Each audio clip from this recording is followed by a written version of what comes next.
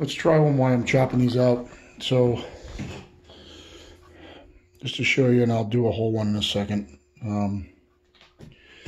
What I do is I come in, I'm just using a cheap Stanley. I just put quick edge on it because this is pine. It needs to be sharp.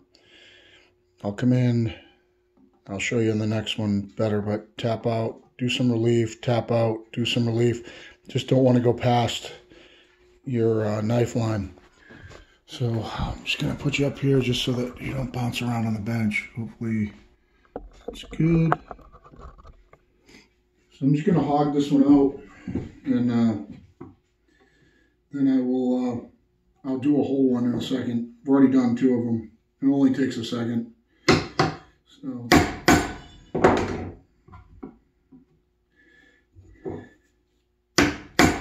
I'm using an inch chisel, so it's not going all the way across. No, actually, 1.25 inches, sorry. And then what you want to do is you want to hog out enough material so that your bevel on your chisel isn't hitting over here and keeps driving you back. As long as you get a good shoulder on the edge right here, that's where your wood's going to rest, so it's not really a big deal. You can undercut these, but you know, try to get them as close as you can. There'll be some fitting involved at the end. You know, I always spend probably one afternoon just fitting joints. If you can keep, you know, a garbage pail underneath you, keep you from making a mess. But these hardwood floors actually clean up pretty quick. This is the reason that the back of your chisels need to be straight. Back of your plane irons don't have to be flat, but the back of your chisels do. And I'll see if I can show this for you. So what happens is when you're chiseling, use the back of the chisel as a reference point. So as I'm going down vertically, I want the back of the chisel, so I can, it's kind of hard to do both here, but I want the back of the chisel to register, wow, it's weird, it shows a weird angle, right against the knife wall on the way down, and I can tell, see right now my chisel's perfectly vertical, and because of the video it shows that it's not, there you go. I can tell if my chisel's not chiseling straight down because it'll come away from the edge. If I'm undercutting, it'll start to cut out versus being perfectly flush like it is now, and that this camera just, oh, there's the camera. It's better. So if you can see that, how it's perfectly flush against the edge there. If you start, when you're chiseling down, if you start to chisel funky, it will gap open. So you want, that's why the back of your chisels need to be flat, because we use them as a reference surface for telling when we're doing work like this. And again, you learn what vertical is, and right now my chisel's really perfectly vertical. It's just a weird way that the camera is. So basically I'm hogging out so that my bevel doesn't hit in here, taking out the waste, and then going straight down until these break free.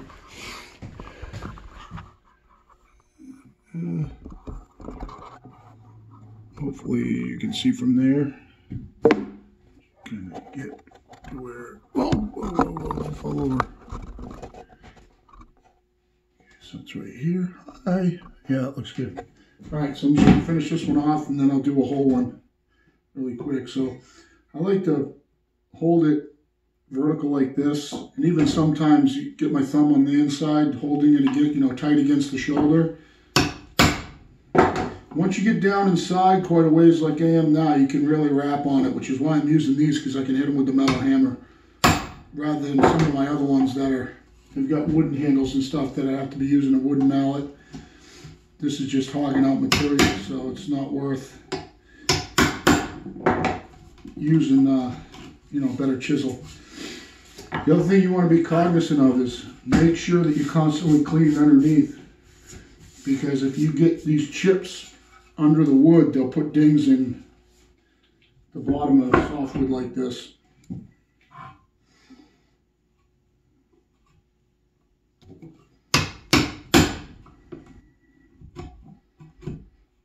And you can feel, when I go down, I can feel if it's uneven. I'll catch on something like I am right here.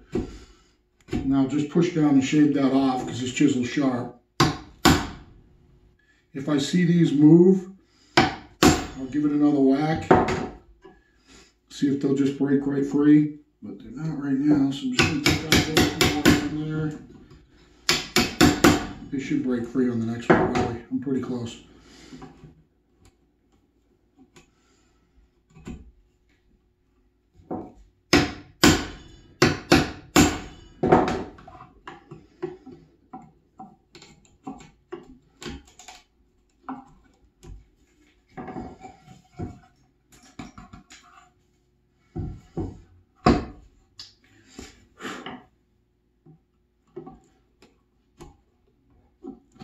Getting some of the waste out.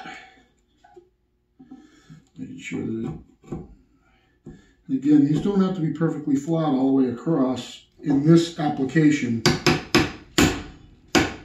because it's essentially a through mortise.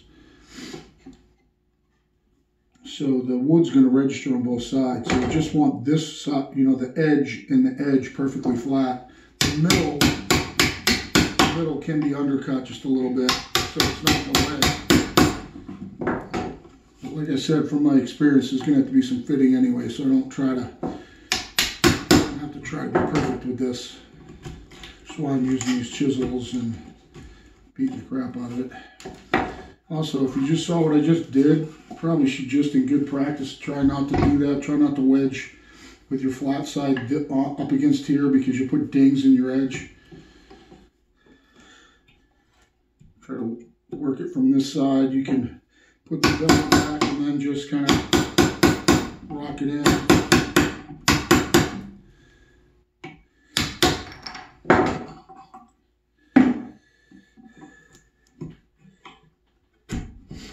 And then after I get all 4 of them out, I'll just check and make sure straight across that it's, you know, straight down all the way across.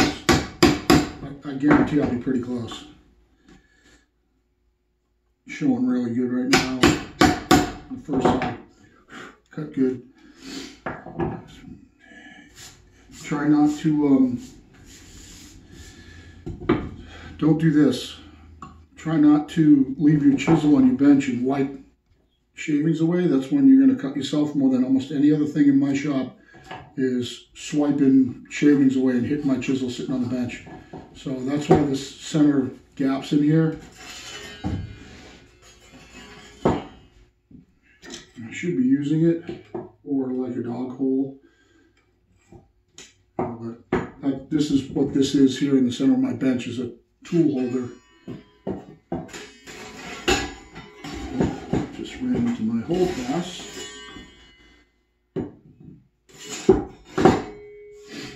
And for this, I'm not using the hold fast just because I don't really need to. I was working pretty quick through the other two. So what we do to start is I put this right in the knife line and on one side, obviously. Pinch it with my fingers down here, make light tap. I don't want to go too deep or I'll walk the chisel back past the line. And just rock it over in the line until I'm to the other edge. And then we're going to take out the waste in front on the waist side. Just kind of walk it back and forth, they'll walk right out. You do this a couple times till I get deep enough to where I'm confident that my chisel's not going to walk past that knife line, because the bevel on the chisel, this part, as you're hitting down, is driving the chisel this way.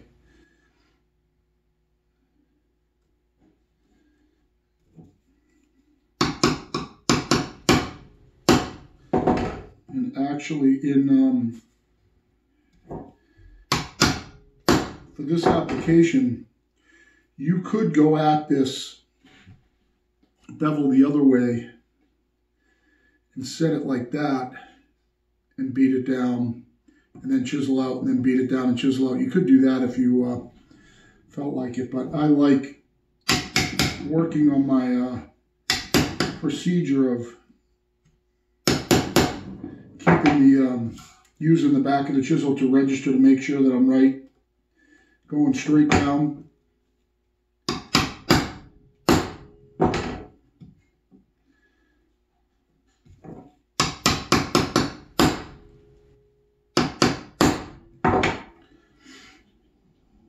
And you don't have to hit these with a hammer if it's sharp. You can just walk it in like this by hand.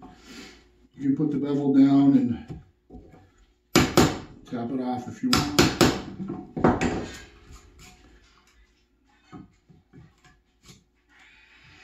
Just don't want any wood in there to force the chisel backwards. Or then when you get to the end and you put your piece in here, it'll be low on the top. If anything, you want it high on the top and you have to point it down just a little bit.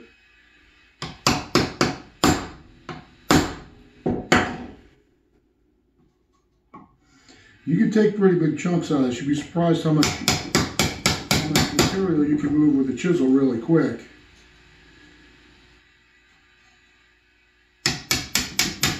You can come in from a lot further away at a lot shallower an angle. Take pretty big chunks out, move pretty fast.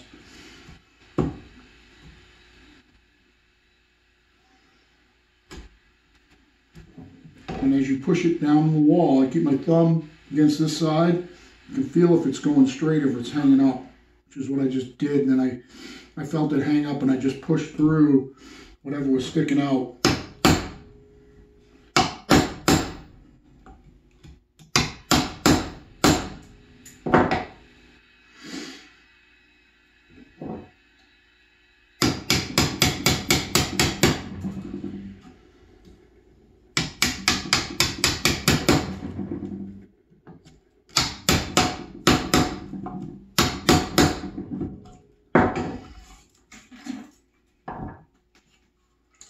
Make sure there's nothing underneath it real quick. I'm getting pretty close. Should come right out here in a second.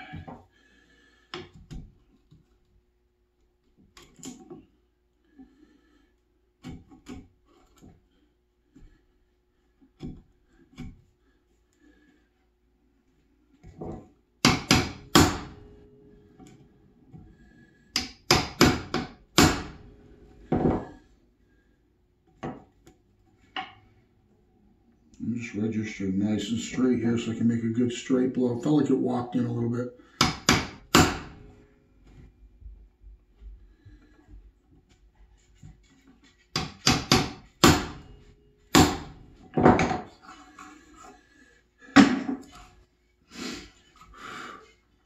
Oh yeah, I forgot the center. I didn't knock out the center.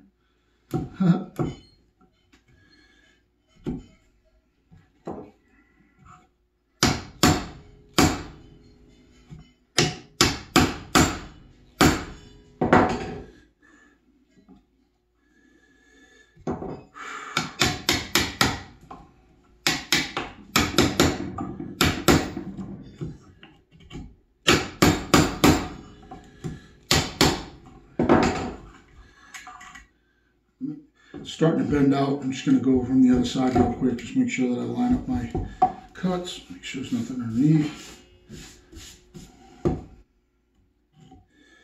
A couple of nice. Hold my thumb against the edge so I'm registering it perfectly straight right against the wall.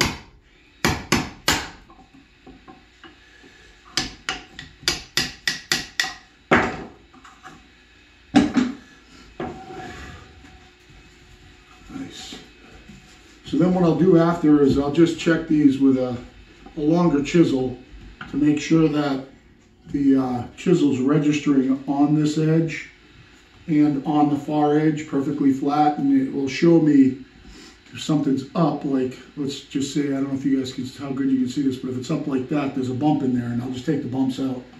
So this one's all cut. Good illustration of how you can undercut it. If you see that chunk that tore out in the middle right there, that means nothing because the boards are going to be registering, you know, out here. So before I get into another one, I'm going to hit the chisel. I'm going to sharpen the chisel real sharp fast and show you how I do that. Just get you over here. I'm just going to do this real quick. So I can, it's pretty sharp now, but what I'll do is I'll dull it. It's sacrilege. Okay, so I just ran it across that stone on the tip. It's amazing that it's still pretty sharp, but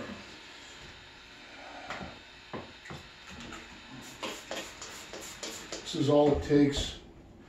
This one does have a little bit of a micro bevel on it. Make sure this thing's clean. Been sharpening a lot. So all I do is I grip the chisel like this, these fingers on here. I'll got my bevel like that, rock up into my micro bevel.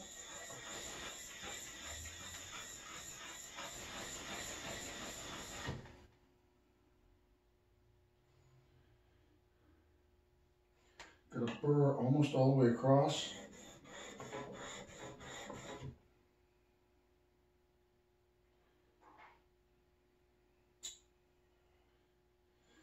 It's kind of weird.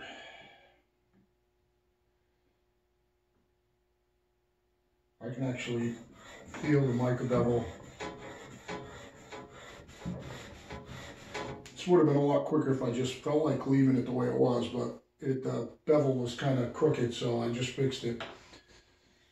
Just take off my burr real quick, nice and light, so that you're not scratching up the bottom with big scratches. You're just working on taking off. Let's see if you can see this. If you can see the edge right there, just where I just took that off. This is flat, but that was just where it honed off the burr. You could go to town on this and make sure it's flat. The problem is that now you're making a bunch of real big gouges with that diamond plate, but I got burr back around to the top now. I'll show you what I did, why it took so long. If you look at my micro bevel, how even it is right now, it wasn't before. It was thicker over here and it was thinner over here, even though I had a burr, so I just evened it out really fast. Right to my finished stone. Do the same thing. I can feel my micro bevel. You could do it one-handed if you wanted to. You can do figure eights if you want to. I prefer two hands in circles. Circles make the stone cut much, much finer than just going back and forth. If you go straight back and forth, or you put it in a jig, let's say, oh, it's nice and polished. If you put it in a jig and you roll back and forth, what you're doing is whatever grit stone that is, you're putting that size grooves right through the edge of your blade. So that's why you have to use so many grits and why you have to go so fine. If you use circles like I do, you can sharpen something with a lot less grit because you're not putting those fine little grooves right straight through the edge.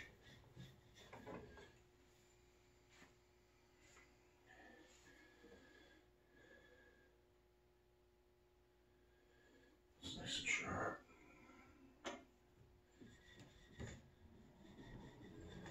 Let's try not. Just polish it up a little bit from where I hit it real hard on the diamond plate.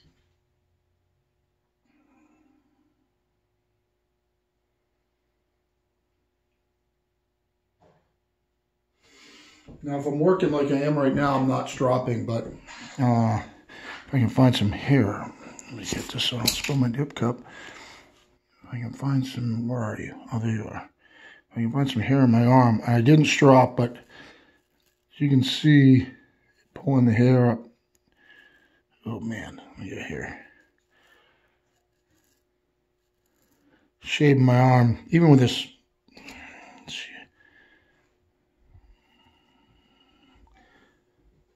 I don't know if that's showing up. I hope it's showing up. But anyway, sharp. So even for this cheap, Stanley construction chisel, even without stropping, it's got a beautiful edge on it. It's fine. you know, you could go further, but I want to go back to work. So that's it. Stick that thing in the tool holder right there, and I cut the next one. So yeah, one down, 3 more to go, and we cut the overlapping joints on those, and the top part of the base will be done. And then I just got to make the crosses and the long stretcher, and I'm going to do a through wedged mortise for that. So that's it. Thanks. Hope everybody's having a great day.